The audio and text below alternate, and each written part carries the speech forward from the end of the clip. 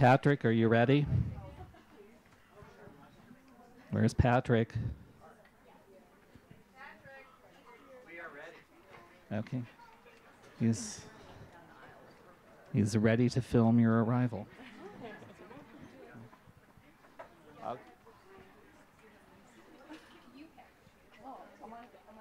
Yep, you're going. We're walking.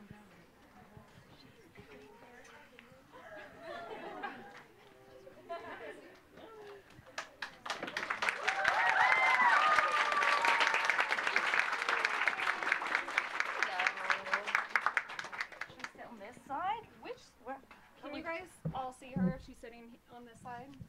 Switch spots. Switch. Oh. But that's fine, isn't it? All right. Will we get in trouble for this? I've also brought an extra water. It's hot outside. No one told me it was this hot here. I'm wearing all black. At least it's airy. Just blow through it. Welcome to our humble hellscape. Yeah, gosh, it's terrible here. Welcome to the Poison Pen. We are delighted to have with us New York Times best-selling authors Holly Jackson and Alexandra Bracken. If this is your first time at the Poison Pen, we're going to let them have a conversation. We've allowed some time at the end for questions, but only interesting questions. Yeah. So now No boring I'm going ones. to turn it over to Alexandra and Holly. Thank you. Hi, everyone. First of all, congratulations on your new release and for hitting #1 on the New York Times bestseller list. Thanks, guys. That Um, was exciting. We'll keep it pretty spoiler-free, right? In case people have not I'm pretty finished. tired. I've been on a long tour, Yeah. so who knows what's going to come out of my mouth.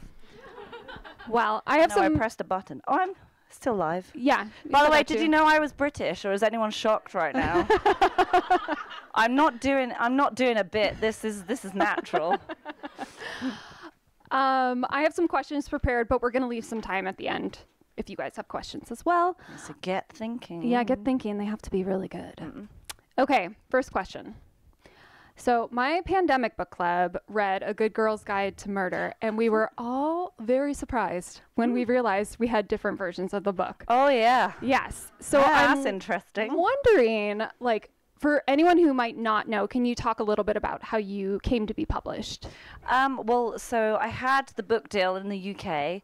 No one really wanted it. There was only one publisher who wanted it, so we're lucky. Well, They our publisher's regret it gone. now. So then they submitted to some US publishers, and two wanted it.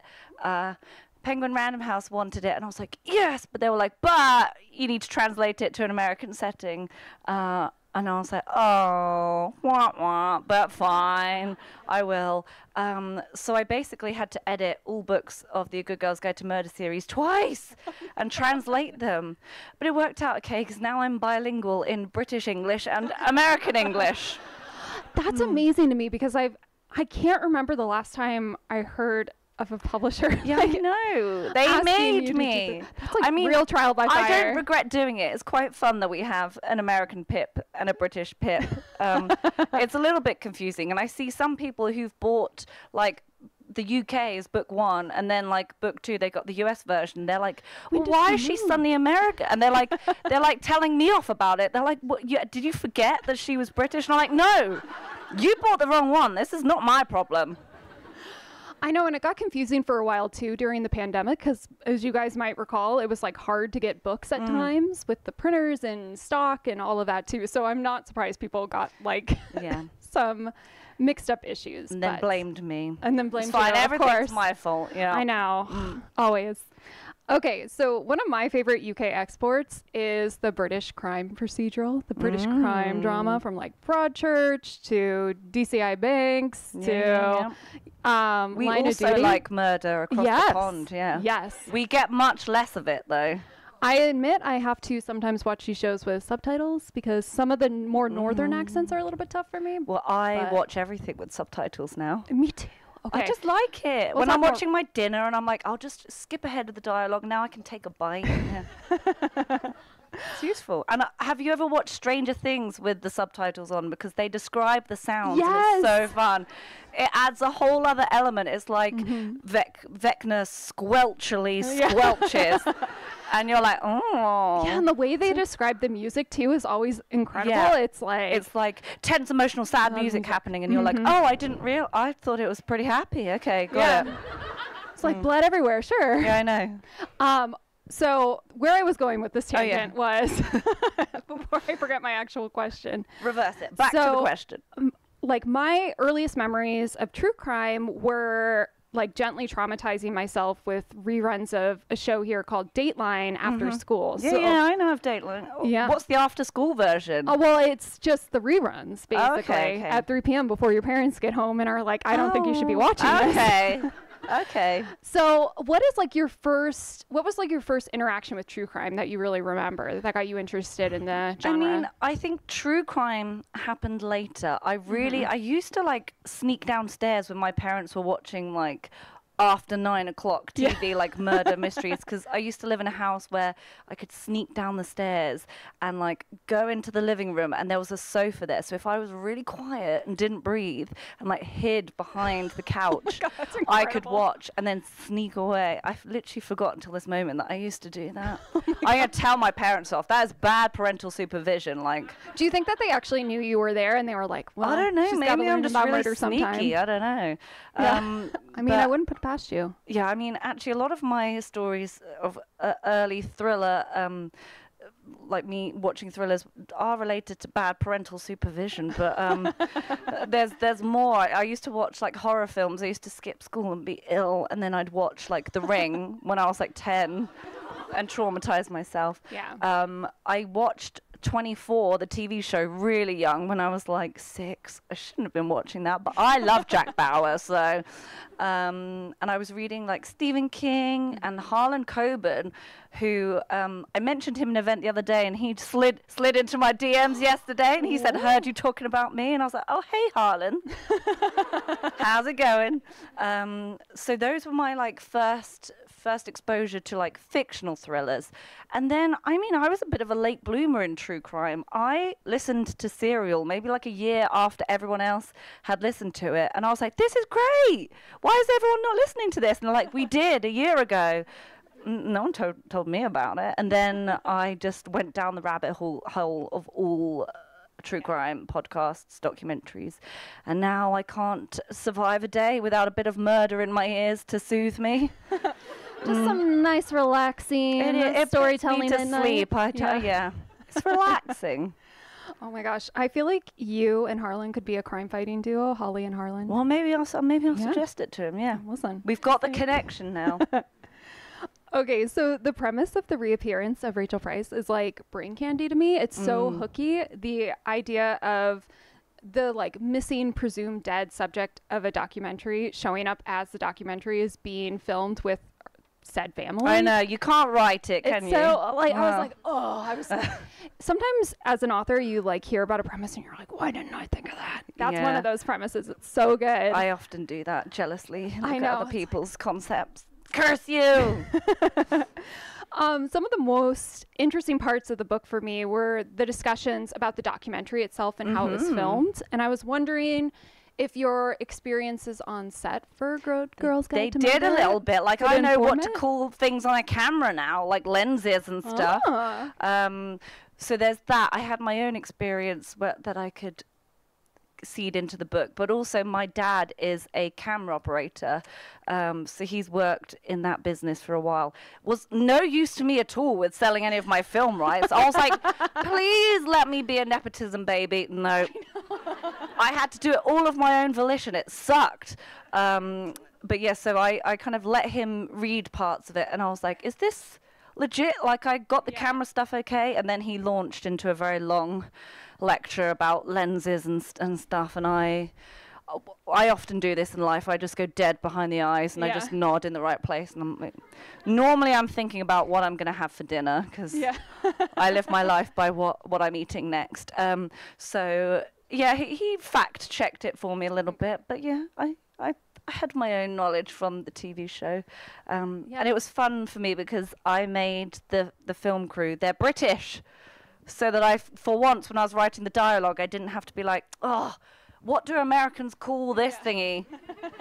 I could just go with that one. I did notice that and wondered if there was like a connection there. But I just wanted a bit of easy dialogue without having to second guess myself the whole time. Did your UK publisher want you to set it in the UK? No. Did they make you do the reverse? I've made it very clear I'm not doing that anymore. I feel like I've put my foot down. Yeah. I'm a fake American now. I think you are at a point in your career where you can like make that demand. I don't want to double edit. It was hell. Oh my gosh, I'm so amazed you had to do that. I was You grumpy. were such a champ. Like, yeah, no, I am a champion. It was. Yeah. You're right. The hero that Scottsdale deserves but doesn't need. Because I have never had to like do the UK version of English, British English. No. Translation. Yeah, it's rough. Some poor editor somewhere does it for me. Oh, what they like use into your colours and flavours and whatnot. Oh, yeah. Yeah. I like to do it myself now. You're like, just get the satisfaction of deleting the U sometimes. Yeah. Well, now I just type straight American to start with. And I even, because in the UK, we actually use different dialogue tags. Like here, you use the double. Yeah. On dialogue in the UK, it's a single quotation mark around dialogue. Weird, I know. I don't know if I've ever noticed that before. It's true. Interesting. I know, but I've now trained myself to so alike and yet double. not. Yeah, I know. So different, but so. Do you want to talk about the TV show a little bit? I think everyone probably wants me to, don't they? Yeah. I have to be very careful about things I say. So, so if she accidentally slips up, nobody tweet it. no. Nobody post it on I TikTok. think this is being recorded to be put on the that's internet, true. so we're screwed. It'll get bleeped out. So the TV show is coming at some point. I can't tell you when, I can't tell you where, I can't tell you how, but you will be able to watch it. You don't need to pirate the BBC version. I've seen you all in my comments. Don't think I don't see them with people saying like, oh, you can just VPN or we'll pirate it, don't worry. And I'm like, nah, guys. Don't commit crimes, but also I wouldn't leave you hanging like that. So you will be able to watch it at some point in the near-ish future. Again, no specifying, otherwise they will bundle me into a white van and kidnap me. But yes, you will be able to see it. And we had the best time making it. It was stressful, I'll put it this way. And you think you're impatient for the show. I've known about it for ages. Yeah, I sold the rights like before the book even published in the UK. So it's been like 5 years in the making. Wow. Yeah. How long was the shoot for the show? It was about 12 weeks. That's a sizable chunk of your life. It was cool. It was sizable, yeah. And I went to set maybe like 1 or 2 days every week.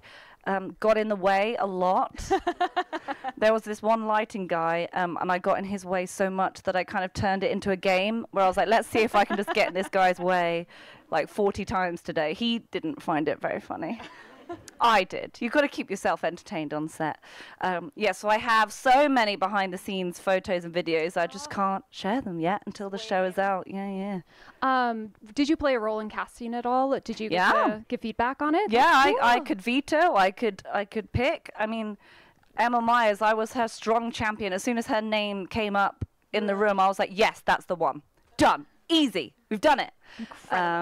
So yeah, I did lord over the casting process a bit, and we were, I'm not going to take full credit for Emma Myers because we had a casting director as well, but I'm gonna, because none of you were there, so, and she is so amazing. Like, she's even better than you think she's going to be. Like, I'm so mad you can't tell us when it's coming because I'm like, oh, it's coming. That's all I can say. It's coming. It's good to know that we will be able to see it and we don't have to You don't have to use become VPN. pirates, no.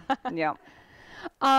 So I loved Belle's character in this book. She's like a little bit prickly, but she's like not just a little bit. She's full prickly. I was trying to be nice to Belle because it's understandable why she's Speaking of prickly. you have so many cactuses here.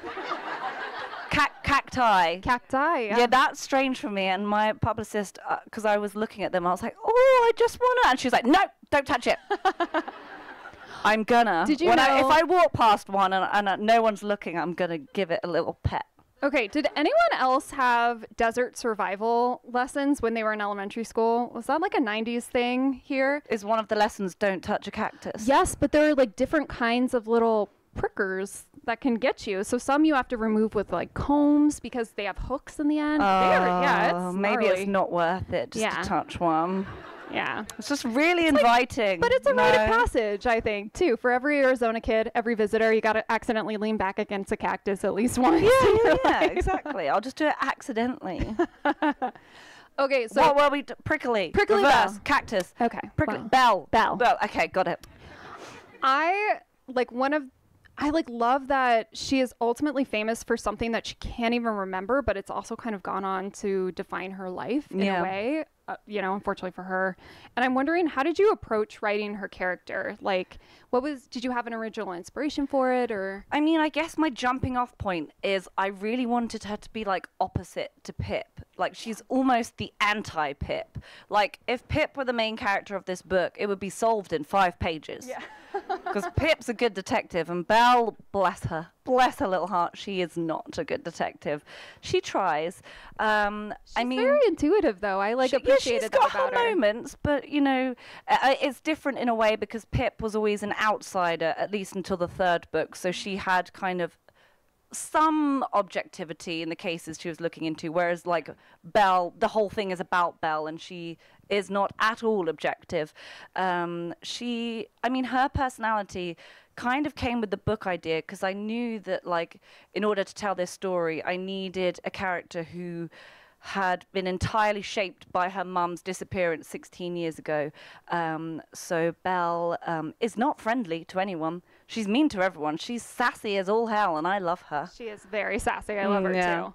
I kind of think she's a little bit of wish fulfillment as to how I could act in public, but I can't because I'm British and I'm really polite. And I say sorry like 12 times in every conversation. But I wish I could be a Belle. Yeah, and I like her growth in the book is so moving too because of it. And it's like how she kind of, well, I don't want to spoil, but like how she changes over the course of the book as she she kind of unlocks this mystery a little bit. Really character growth. There's a character arc, yes. guys. Yeah, I mean, you might find her unlikable, but hopefully you will secretly love her. You always understand why she is the way that she is. Yeah. So it's more like you'll be looking at the page and you'll be like, oh, Belle, I just want to throttle you because you're so stupid, but I love you. It's like I want to pet your hair, but also give you a little shake. Yeah, too. bless your soul, but oh God, you're annoying. Yeah. That's kind of the reaction I want you to have with all of my main characters, really. Yeah. Those are the best kind of main characters. Because it means you care. That's one of the hardest things as a writer is to get the reader to genuinely care about the character. The worst thing is that you could be bored by one of the main characters. That means I failed. Yes. So if you want to punch them through the pages, I take it as a win. Sometimes it's just as good for the reader to hate the character. Yeah, I as think long so as it's too. like a passionate feeling. Yeah. So. Okay, speaking of craft, when you're starting a new story, where does it first start to take shape for you? Are you somebody who thinks about like the mystery element first, or is it the main character, or do they kind of just like arrive together? For me, it's always concept first, like the hook. So for the Reappearance of Rachel Price, the first thing that actually came to me was the title. So I was walking my dog. He is a Cocker Spaniel, because I know you're about to ask. And yes, he is a good boy. He's so cute. Yeah, he looks like Lord Farquaad from Shrek. When he's had a bad haircut, and he's got like angry little ginger eyebrows, and he's so judgmental. I love him. His little ears. Yeah, he's my only co-worker, so he's got a little bed in my office. He doesn't really do much, to be fair. He does not get a cut of the royalties because he hasn't earned them. So anyway, reversing. We're doing a lot of tangents. Remember we talked about cactuses for like half an hour? So I was walking Dexter, who looks like Lord Farquaad, and I was listening, obviously, to a true crime podcast. As one does. As one does, like obsessively throughout the day. And I just had like a little thought, like... I was thinking, lots of these podcasts are called The Disappearance of blank blank. And I just tried something out in my head. I wasn't even committed to it. I was like, what if you just flip reverse to that? And it was The Reappearance of blank blank. And then my head was like, you're a genius. That is so good. So then I was like, but the name would have to have alliteration in order to sound cool. So I tried out a few. I was like, Rosie Parker? No. Like Rosita Place? No. And then we came to Rachel Price, and I was like, yes, I've done it. The Reappearance of Rachel Price. It's genius. And then I just had to write a whole damn book to go with the title. Easy. It was easy. It wasn't. The most joyous part is always the brainstorming, and then you're like, oh yes. Now I have to Now actually it's do time the to thing. Sit in front of my computer. Yeah, for that's the months. worst. Yeah. So so I guess title and hook kind of came together because you can kind of tell what's going to happen from. It's not a spoiler that there's a lady called Rachel Price, and she reappears. Or does she? That does happen. So then I just had to do the hard work of filling in the rest of the blanks, and it's quite a long book. So there was a lot of blanks. I did a lot of research. I listened to a lot of true crime podcasts, documentaries. There's a couple that kind of gave me really good jumping off points. And it was fun. I really like doing the plotting and the planning because I'm an obsessive plotter. So I don't start writing even like one word of the book until every single scene is structured and I can run the whole thing like a movie in my head. And it means that I can get to buy some really cool stationery, which is why I do it. So I will write everything out on index cards and I lay them out on my floor, normally in like 4 columns because I write in a 4-act structure. So I just look like a psycho with cards all over the floor of my office. Are the cards color-coded? Like a little bit. I started trying to be color-coded, but then I ran out of pink, so I had to just go with what I had. I know, I was really upset. I could have ordered more, but I had so many blue. Yeah. So it's fine. I'm not salty about it at all. So then I would just, when I'm writing, I will then just go pick up which chapter I'm on for the day, take it to my desk with me. It's not far. It's just like 2 steps. Yeah. And then type that one up. That's misery and hell, and just keep plugging away until I reach the end, and then I'm like, oh yes, I'm done. So you don't jump around at all. You write. No. I think that would be hard in a mystery specifically. 'Cause so much layering goes into it. No, yeah, I have to write like chronologically. I think people that do it, like jump around or don't plan, they bring me out in hives. I don't understand them. Yeah, they're all Scrivener writers too. They write in a. Yeah, I don't. I'm a Microsoft Word girly. Yeah. I think like if you are somebody who likes to jump around in the story and Then write different Scrivener chapters, works for you. Scrivener's excellent. But if you have to like build momentum, like you're running downhill. Yeah.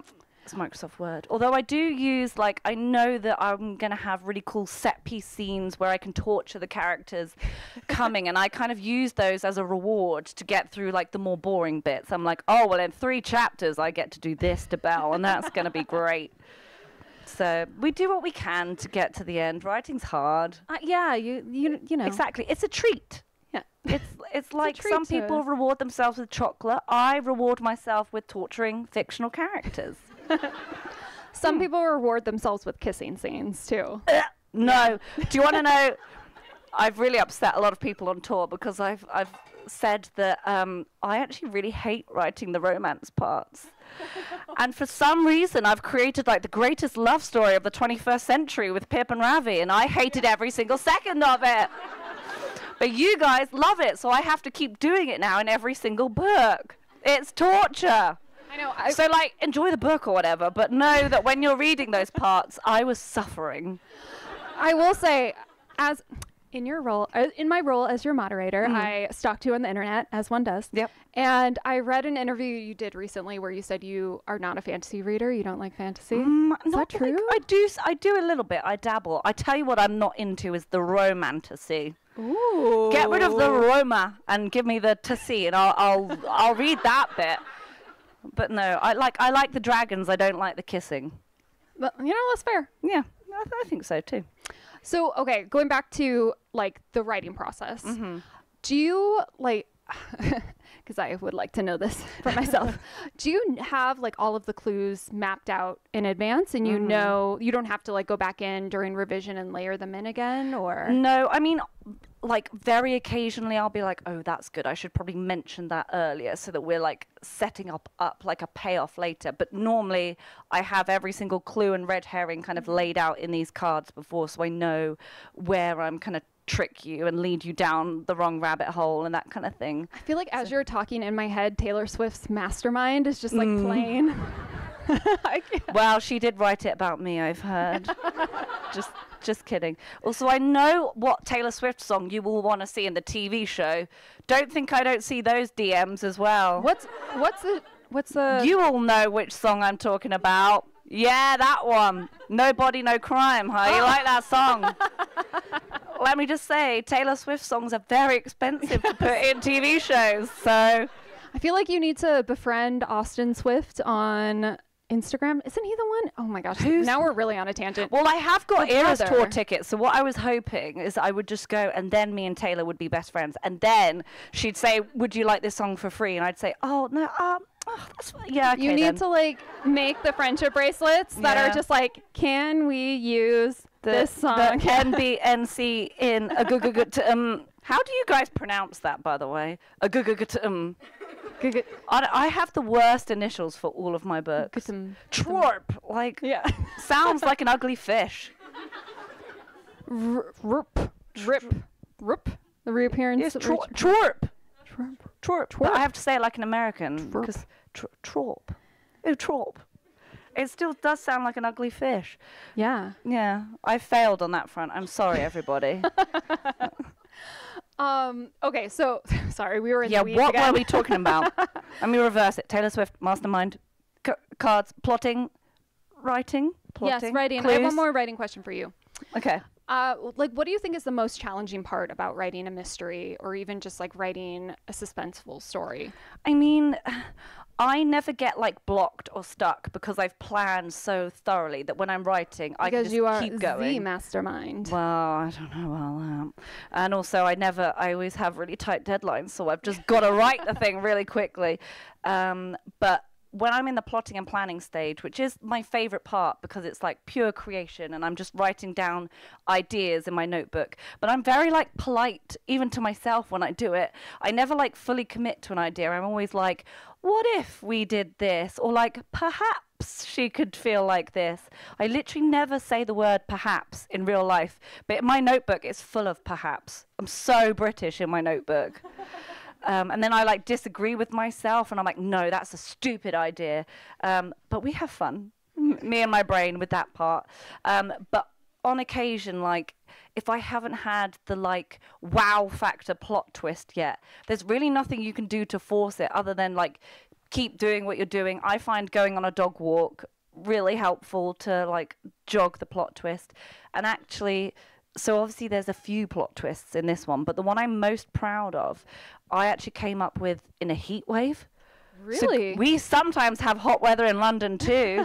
It's actually hot. It was hotter in this heat wave than it is today. I mean, I know that means nothing to you. You're like, yeah. But in London, we don't have AC, so it was hot, guys. Yeah. And I was sitting at my desk and I was sweating. So sweaty that I had to sit there in my underwear instead.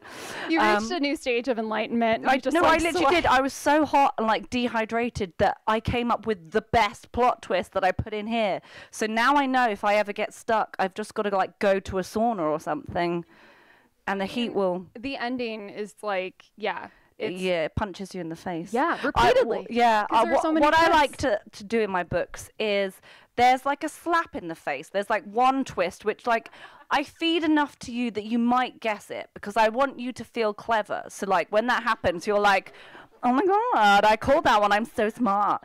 And then like maybe like 10 pages later, I punch you in the face with something you haven't just to bring you back down to earth and make you feel stupid. That's what I try to do with every book. I bring you up and then I crash you right back down. Every time I read one of your books, I'm like, I will defeat you, Holly. I will figure out this twist. And then I never do. I know. So, I mean, I might start running out of unhinged ideas at some point, but Never. I'll just go to the sauna. Maybe I build one in my house, or I just move here. Yeah. Oh, good idea. Yeah, but I'm very pale. I'm going to burn.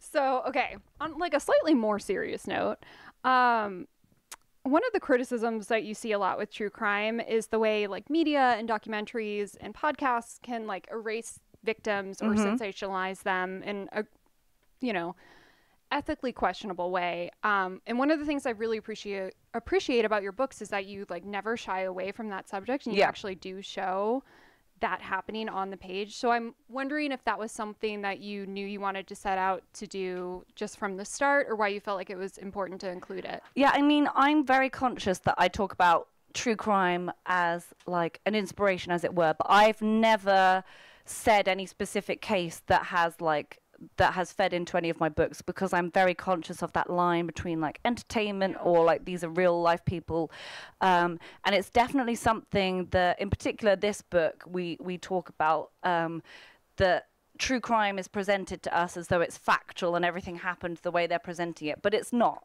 It's just another form of storytelling, and like they can tell whatever story they want to. They can make you feel like this guy, oh, he must be innocent when he's definitely guilty. I'm looking at you, the staircase. Yeah. And actually that one is particularly interesting because I think one of the editors on the original show was dating the guy, so obviously they wanted you to think he was innocent, and that's like an attitude that this book is very aware of, that the documentary is presenting a narrative and it's a story, and it's not factual, and that's something that plays a role in certain plot twists later on. Might be a theme. It might, you might notice a little something on that.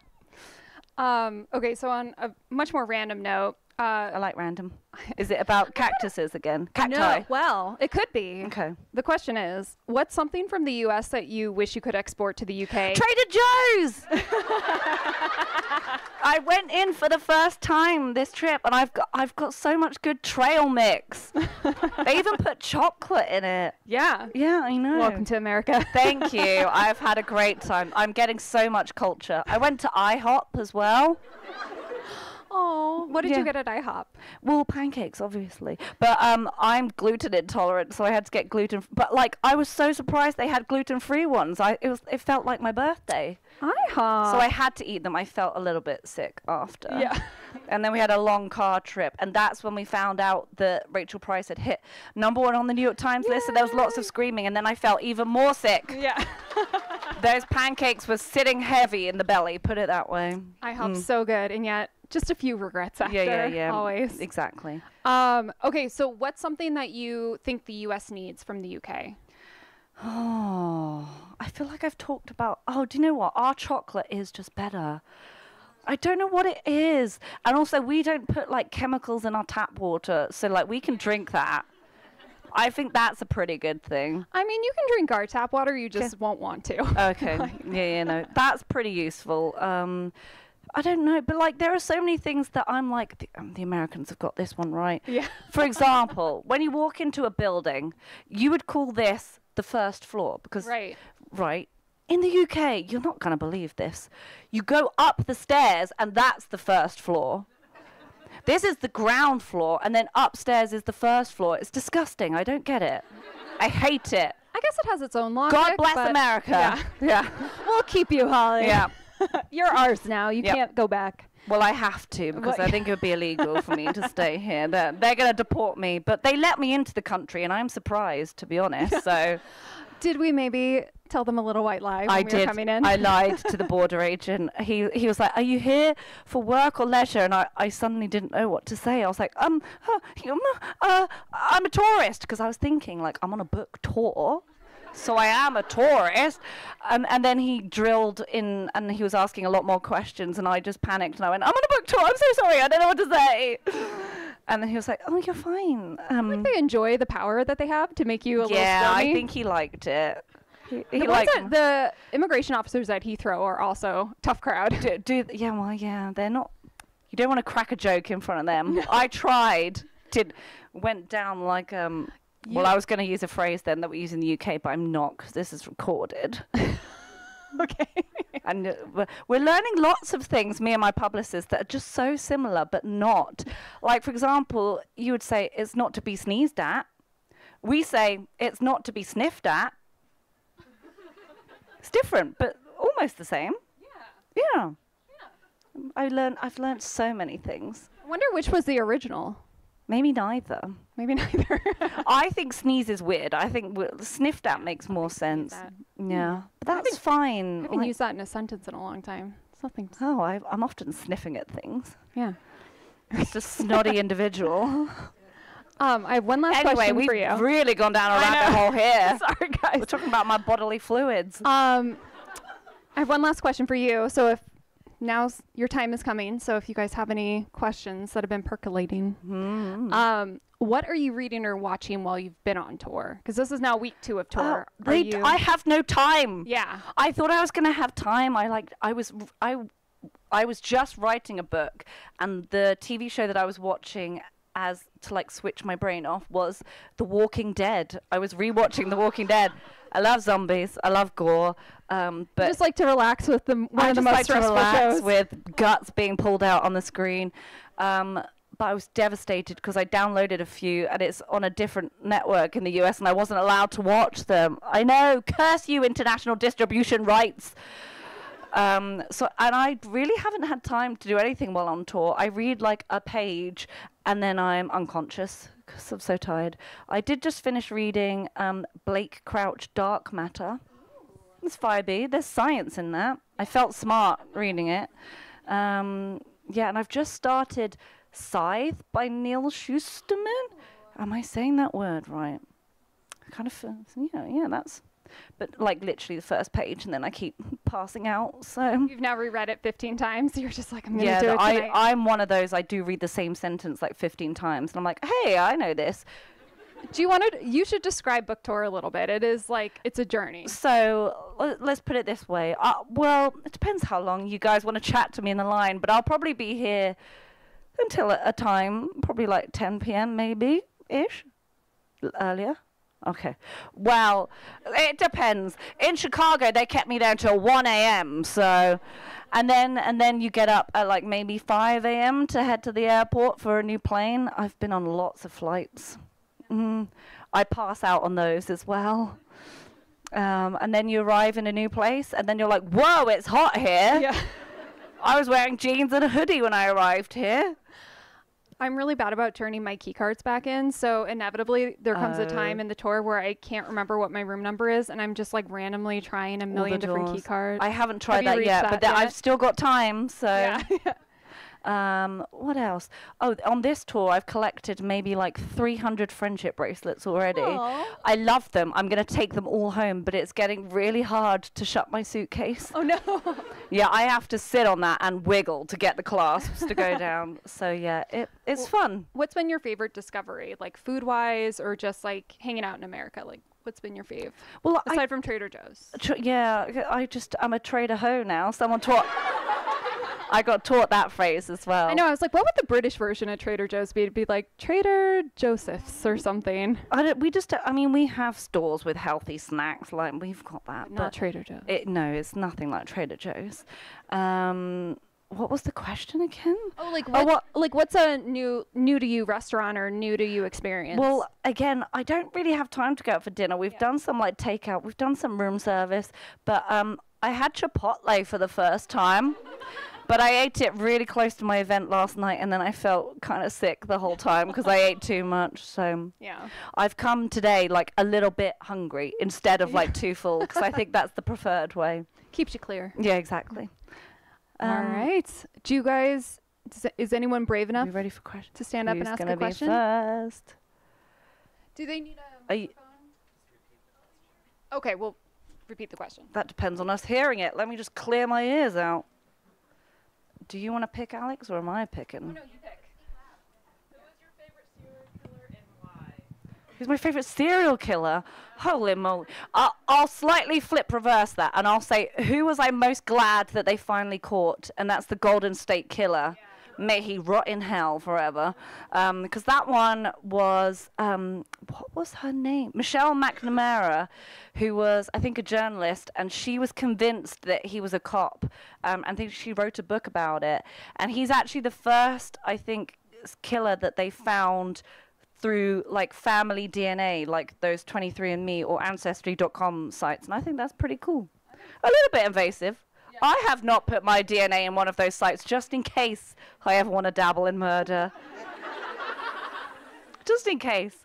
But yeah, Golden State Killer. Not that I'm a fan of his work. I'm a fan that he's now behind bars where he belongs. Do you? Oh, of course. Okay, so obviously, you know, You got the microphone now. I have the power. Yeah, you do.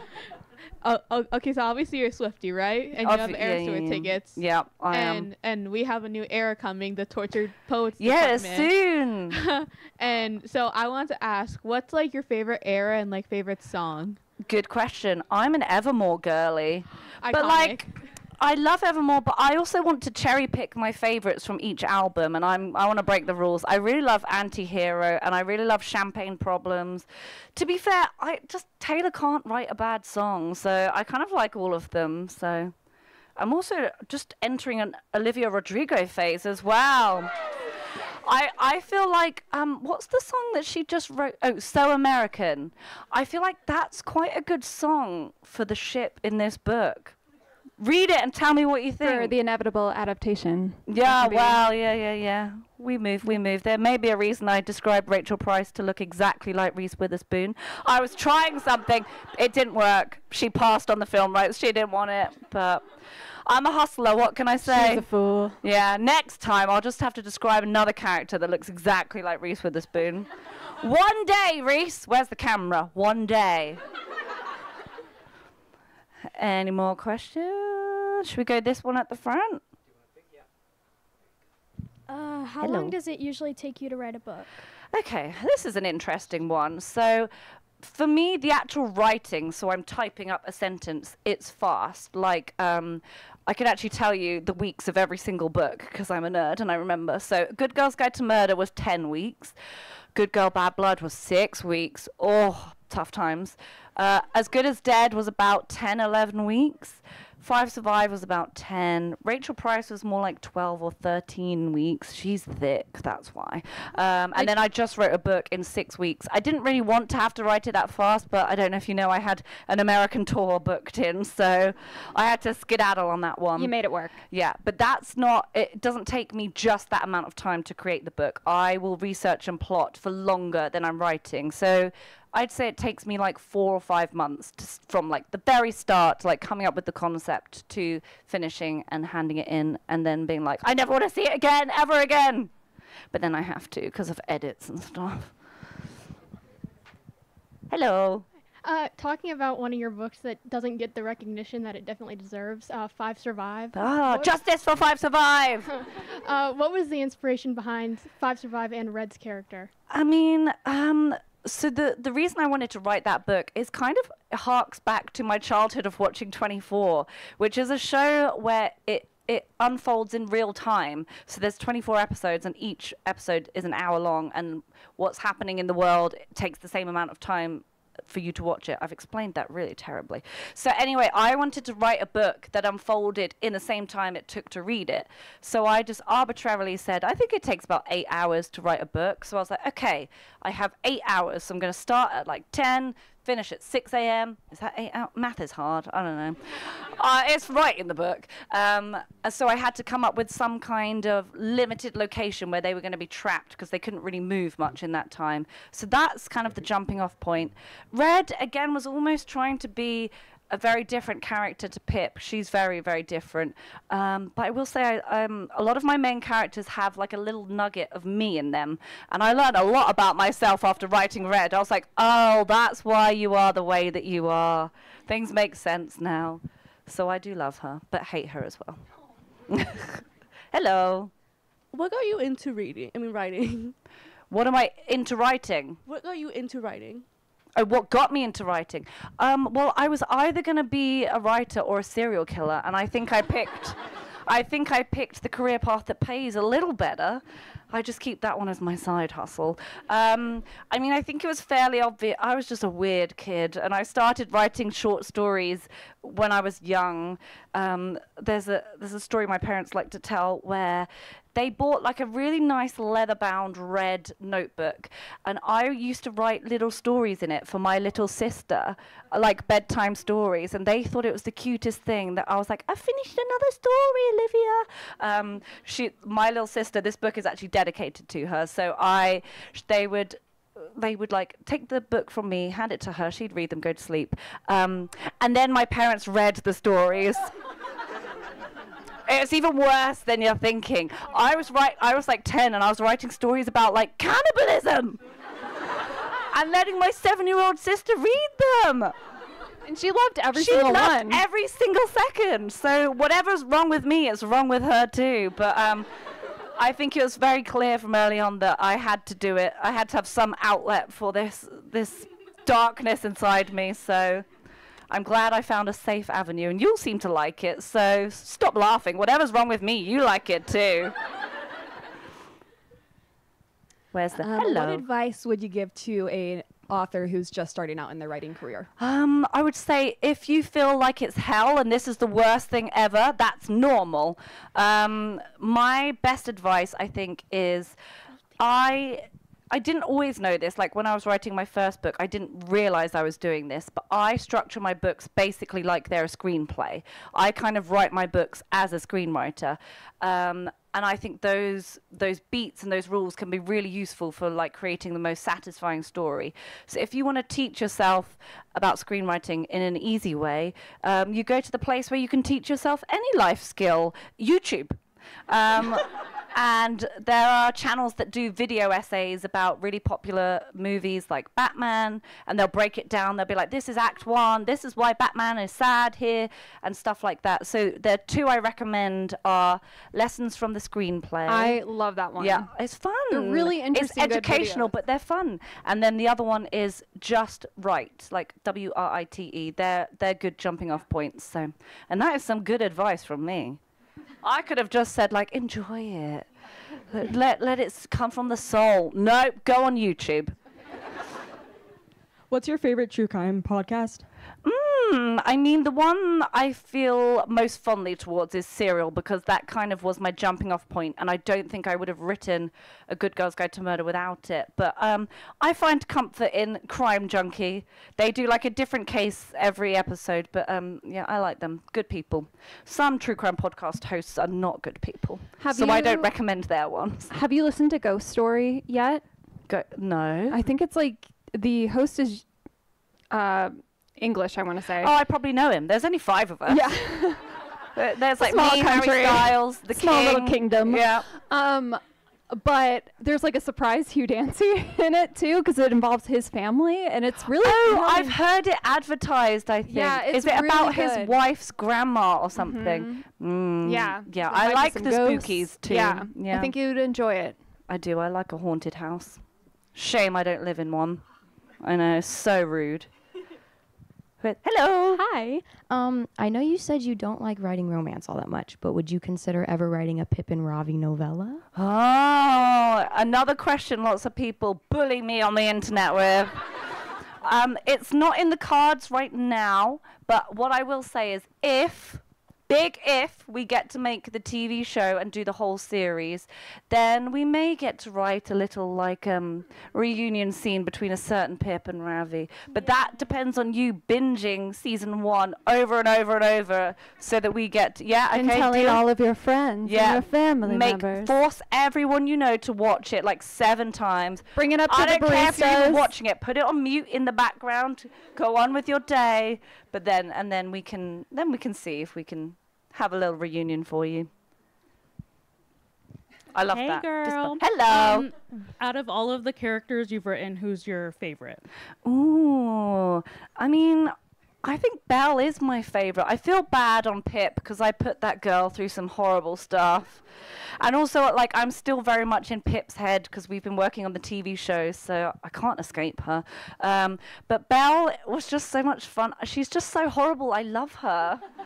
She has some iconic lines in this book. There's one of my favorite scenes is a family dinner, and the film crew think it'd be a really good idea to film this. It's after Rachel Price reappears again. It's not a spoiler because it's in the title, and they think it would be great to have like a celebratory dinner, and it does not go according to plan. There is tension everywhere.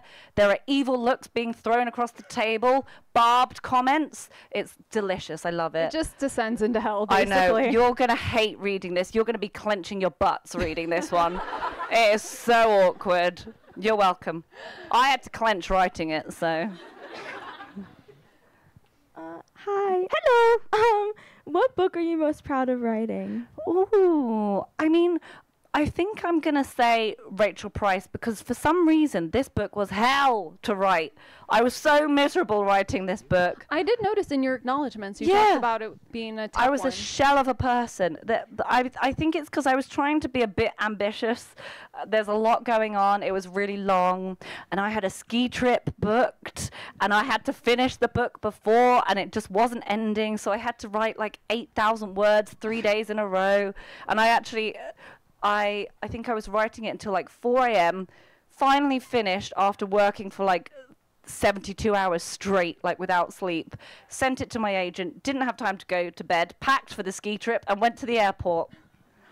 I know, it's slightly chaotic, but we did it. She's here, so now I can say I love her. I never want to have to read her ever again. She put me through hell, but actually, do you know what? I'll phrase it as that meme that you guys might have seen from the Great British Bake Off.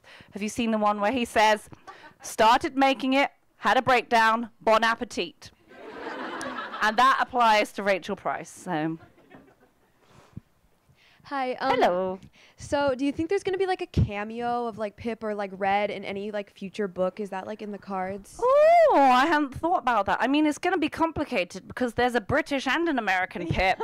So, like, what do I do? A Canadian one or like Australian? Is that halfway? I don't know. I feel like you're getting into... Did anyone watch the show Orphan Black? Yes, I did. It's like Orphan Black territory. Yeah. I mean, it's not in the cards now, but maybe someday. Like, if I run out of money and I need to, like, bring back... Yeah, I'll bring Pip back. I'm a sellout, so yeah, I would do.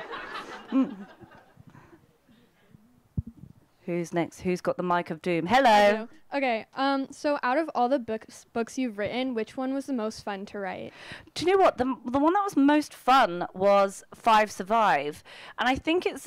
At times, I was really mad at myself because the whole concept is it unfolds in real time, which means I couldn't skip anything. Like, I had to describe every single second. I couldn't... There are no paragraph breaks. It literally goes, like, everything. But... The reason I liked it is because I got to make the main character go to the bathroom on page, not just once, twice. And they never let you do that. Like, think about it now. Have you ever, like, had a description of a character peeing in a book? No. But it's in 5 Survive twice. This is what we call literature. Shakespeare, watch out. Hi. Hello. When you were writing 5 Survive, did you have an idea for what the curtain design actually was? I've been bullied this a lot on tour. Yeah, the reason I did that was to annoy you on purpose, just like it annoys Red. So clearly I was successful. I picture it like, you know, SpongeBob SquarePants. And you know, like, sometimes the screen comes up with that, like, purple screen and there's, like, white flowers, like an outline. It's like something like that. I hope you can now sleep at night, now that you've got that answer. Hello. I was just wondering, what's one thing you can't live without and why? Oxygen. Okay, but I know, we all have a besides the weakness. basic I need it to breathe. Also, like, water. Stay hydrated, folks. My serious answer, I guess, would be... I really love my PlayStation, but I never get to. I was meant to probably say like my husband or my dog. I was like, your husband? Oh yeah, my family members, not my PlayStation. Oops. But I never have time to play it anymore. And my old ritual used to be once I finished writing a book, I'd get to play PlayStation for like a few days. And I'm like, technically it's homework, but it's not. But now I'm so busy that I just have to go into the next project. So I know what a sad life I have. Hard to be successful. I know. Everyone get out their tiny violins. Hi. Hello. Okay, so I was just wondering, is there a reason why you end your books in such an agonizing cliffhanger, like As Good as Dead and 5 Survive? Yeah, tell me more. I do it for this reaction exactly. That's why I do it. I want you to be miserable. I want to put you through hell, and it works. I literally plan how to make you mad at me, and I'm very good at it. But we can still be friends. It's fine. But also, like, I'm not going to change that. So good luck with all of my future books. Brace yourselves. Yeah, brace. Clench. You're going to be prepared. Yes, someone but I behind have a you. question first, which Oh. is for those of you who haven't discovered the awesomeness of Alex Bracken's work, tell us a little bit about your books and give them a little introduction to this world. I can do a quick Lore. pitch for you guys, and we can go back to the questions. Lore is the perfect book for you if you've ever wanted to read a book that is like Percy Jackson meets the Hunger Games. Yep. It's about these families descended from ancient Greek heroes in modern day New York who are hunting gods to steal their power and immortality. And the main character, Lore, is drawn back into this world after leaving it under tragic circumstances. And she gets reunited with her childhood friend who is quite handsome now, et cetera, et cetera. And then Silver in the Bone is for you if you love Arthurian or Celtic mythology. It is about a girl who is competing with her annoyingly handsome rival to find a magical ring to save her brother from a terrible curse. My quick pitches. Very good for if you're a nerd for Celtic mythology or Greek If mythology. you do like enjoy me. romantic fantasy, unlike somebody who will not be named, perhaps these books are for you. Yours has the right balance. You're fine. We're friends. Yes, romantic fantasy, not romance. Yeah. I have a question right over here.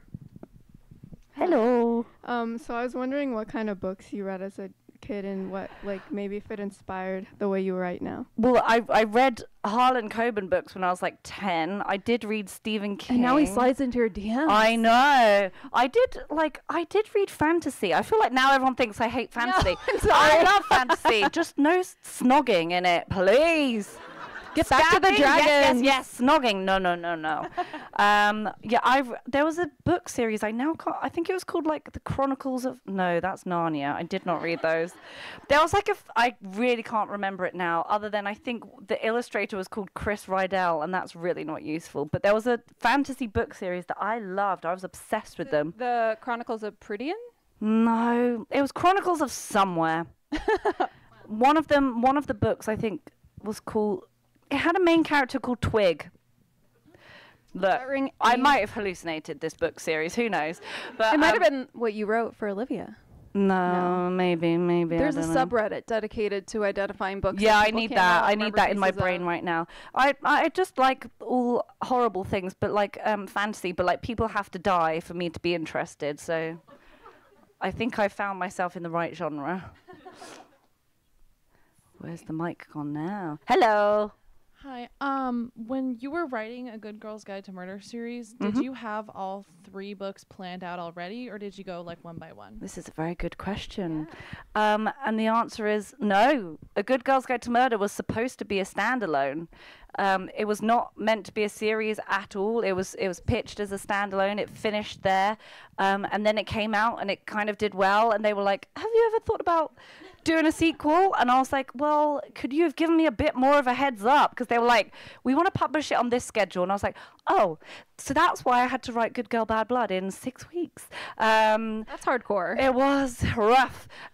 So no, when the first book came out, I didn't know that I was doing it. But then from that point, when they said, do you want to do a sequel? I was like, okay, but I want to do 2 and 3. So from that point, I planned book 2 and 3 together. So there's a lot of book 3 seeded into book 2. But I wanted to make you think that I planned it from the start. So I went back through book 1 and I found like any small gaps I'd left or any like hints. And I like wrote back to them so that you'd think that I'd done it from the start. And then I see lots of people making comments like, oh my God, Holly Jackson is a genius because now I understand the title of the first book. Now I finished the 3rd book and I'm like, ha ha ha, it's fake. I didn't plan it. I'm not a genius. I'm just sneaky.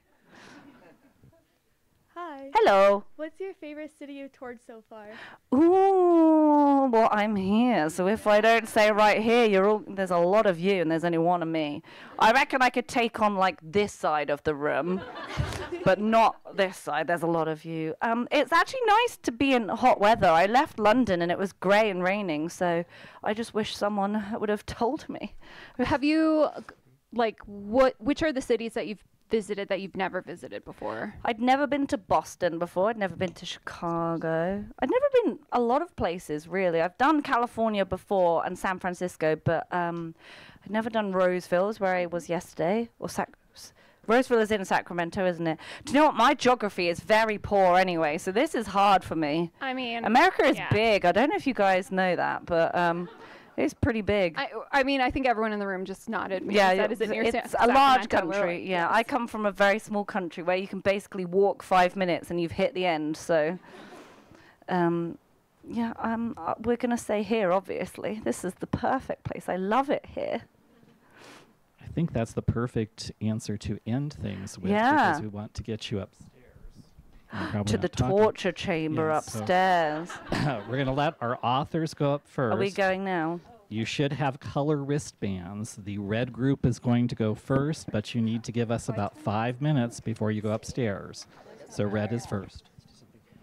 Before we do that, guys, let's, we'd like to take a picture. I'm going to have them, I'm going to do a picture with them holding up their books and everything, if that's cool. Yeah. Yeah, let's do that. Can everybody hold up your books? We'd like to take a nice picture. Yeah, let's do that. We'll show you. Yeah. I think she should stand here and then. Yeah. I think you should also be in it. Should I do like a selfie one? This is mine. Maybe. I have the small one. I'm just gonna try to selfie. I already failed doing a selfie. I can't take it. And everyone was like, why didn't you do 0.5? And I was like, that was a really good idea. That didn't work. No. I don't think so. Come on.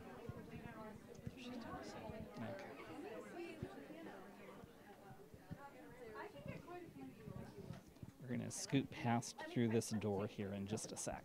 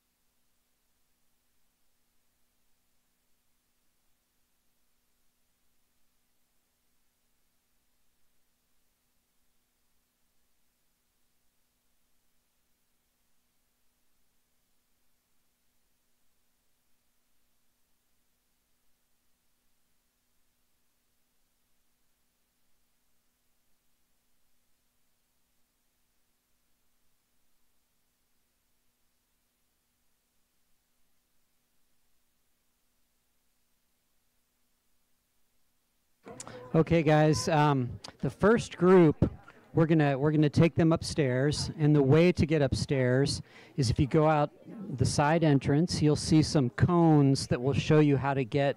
There's a staircase at the end of the building, and it'll take you right up. And the first group is those of you with the red wristband can go first, and the rest of you, if you want to just kick back or go out in the parking lot, whatever you'd like to do, and then I'll call the next group, which will be green, as soon as we get, you can go that way too.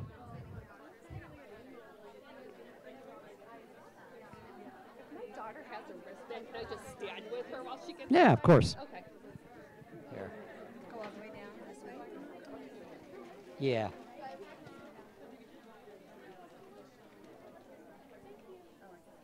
All right, let me just, there we go.